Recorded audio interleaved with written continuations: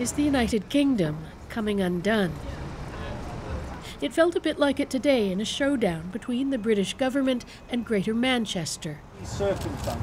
The mayor, Andy Burnham, accusing Westminster of forcing the city's boroughs into a stricter lockdown against their will and without enough help to get people through it. I don't believe we can proceed as a country on this basis through the pandemic by grinding communities down through punishing financial negotiations.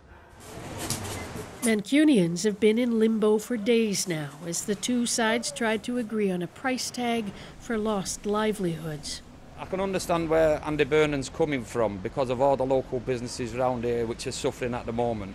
We sort of knew it was coming, so it could be bad news for the business and a struggle, but it's good news to finally get some information, to finally know.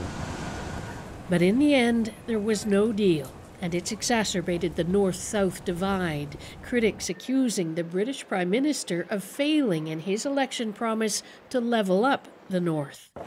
Tonight, Boris Johnson said the rise of COVID cases in the north left him no alternative and that there could be no special deals. What we couldn't do, I hope people understand, was do a deal with Greater Manchester that really would have been out of kilter with the agreements we'd already reached with Merseyside and with Lancashire. But this was a bitter fight, and with such different messaging from national, regional and local authorities, getting people to follow the rules, if they can figure them out, might be difficult.